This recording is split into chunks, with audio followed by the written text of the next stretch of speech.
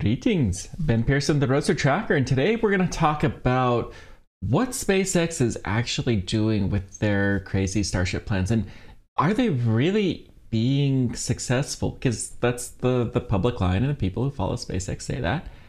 So the SpaceX Starship launches so far have been somewhat of an anomaly. We had the first launch was the Starhopper that just barely went up and right back down, no big deal.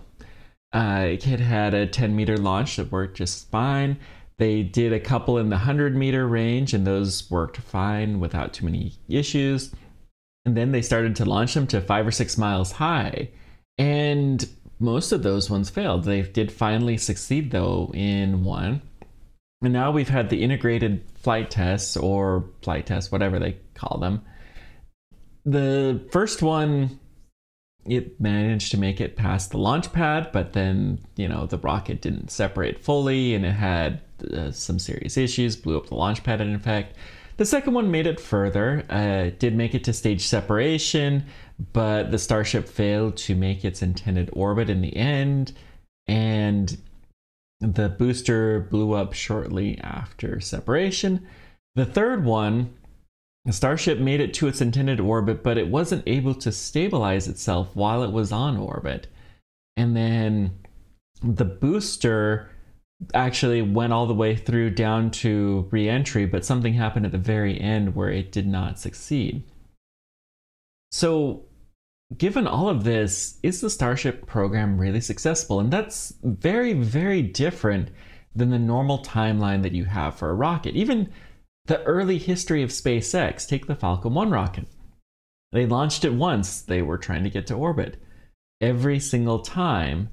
And the third one, they didn't fully succeed, and it was almost an ending moment for the company. But SpaceX doesn't seem like that. They're treating it like a success.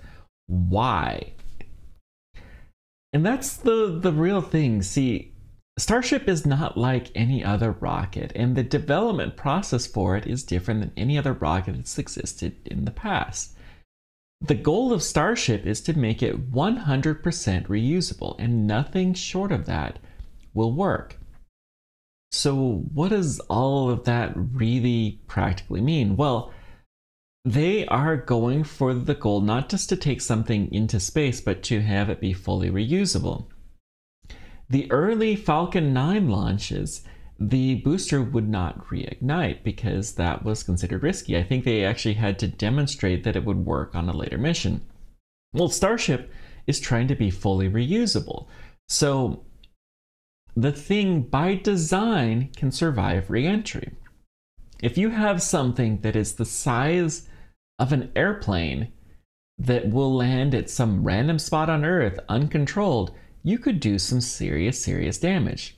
And so they don't want to do that. They don't want to hurt anything. And in fact, they're legally required to not do that. So what do they have to do to make that actually work? Well, they have to find a way to control it even later. So Starship, the Flight 3, they couldn't control the spacecraft once it got to orbit. It would have been able to deploy satellites had it had an operational mission, but the re-entry would have been uncontrolled. And with an uncontrolled re-entry, then you risk the possibility of really damaging something. So they had to not have a payload because the payload has to be dropped off in orbit. But they can't fully orbit until they can get the thing to land safely. All they can do is a near orbital velocity. It doesn't have to go all the way to landing, but they do have to demonstrate that they can relight the engine when it is on orbit. Okay, so the Starship launch is not quite there yet, but Starship Flight 3, by the success of a normal rocket, was a fully successful flight test. They would have been able to deliver a payload had there been a payload and had it been targeting an orbit. It still falls far short of the eventual promise of Starship, which is the rapidly and fully reusable spacecraft with a cheap fuel that it aims to be. But make no mistake, they are making some serious improvements and they will be able to figure this stuff out. Every flight test, therefore, has that as its goal, the rapidly and fully reusable spacecraft to reduce the cost to get to space. So they're continuing to iterate. They did that with the Falcon 9 to some extent. It drove some of the people at NASA nuts, actually. Every single flight vehicle was just a little bit different than the previous one. And they didn't really settle that down until they hit the Block 5. And even then, Block 5, they still kind of maintained the same type of configuration going forward. But we saw in the early days of Falcon 9, they had a square booster configuration. And they later switched that to the octaweb that is the current configuration for Falcon 9. Because the square configuration just had some issues that they needed to work out. They had 4 or 5 different launches. Pretty much all of them were some form of the commercial cargo because SpaceX really needed the money, so they had to use that contract to demonstrate it.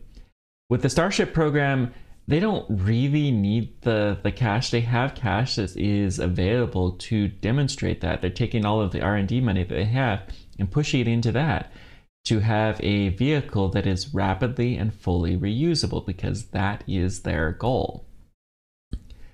So all that being said, the first few Starship launches, they haven't been fully successful per se, but they have met the end goal of learning a little bit more to make the goal of the rockets cheaper. SpaceX knows that these are high-risk missions. They're not putting payloads into these because they know there's a significant chance they could blow up. In fact, Flight 4 will not have any Starlink satellites in it or of any kind of payload. And Starlink, they're only paying for the cost of the satellites. They could put a couple of test ones in there if they wanted to, but they're not going to fully orbit the planet. And so therefore, if they can't do that, then they cannot release their payloads because the payloads would just re-enter along with the rocket. And they can't really do that until they can demonstrate that they can land the thing safely. But all of that only matters because they're trying to make it reusable. If they weren't trying to make it reusable, then the rocket would effectively blow itself to pieces like every other rocket does when it re-enters Earth. And yeah, you could target it to try to land safely, but a Falcon 9 upper stage, if it were to re-land over a populated area, you probably wouldn't actually even notice. Although they do try to intentionally land the ones that they can in the middle of the Indian or the Pacific Ocean, because why take the risk if you don't have to? So we know that the Flight 4, their goal is to survive the peak heating of the Starship portion, and also to take the booster and do a landing on a simulated tower. They're basically going to say, hey, there's a tower here, pretend like you're landing on that.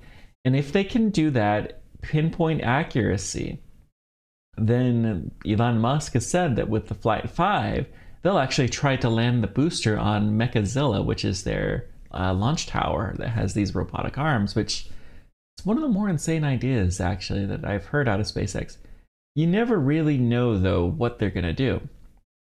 So really, even though the rockets keep blowing up, they're learning more, they're advancing further, and most importantly, they're always accomplishing the goal that they set out to do, at least with the integrated flight tests that they have had so far. They're not meeting the goals with the earlier Starship launches where their goal was to just simply land the rocket vertically, but that's such a crazy process with fluids sloshing all over the place. It doesn't surprise me it took a little while for them to figure it out. All that being said, SpaceX's Starship is really a revolutionary vehicle, and they are figuring stuff out. Yeah, it may not be super successful looking right now, but NASA is behind them, and they have access to the data that we don't have. and they seem quite pleased with it overall. They know the process. SpaceX is deliberately doing risky things so that way they can have ultimate success in the end. Thank you guys so much for joining me. Let me know whatever questions or comments you guys have. I appreciate everything you do. Until next time, keep on tracking. Take care. We will see you then.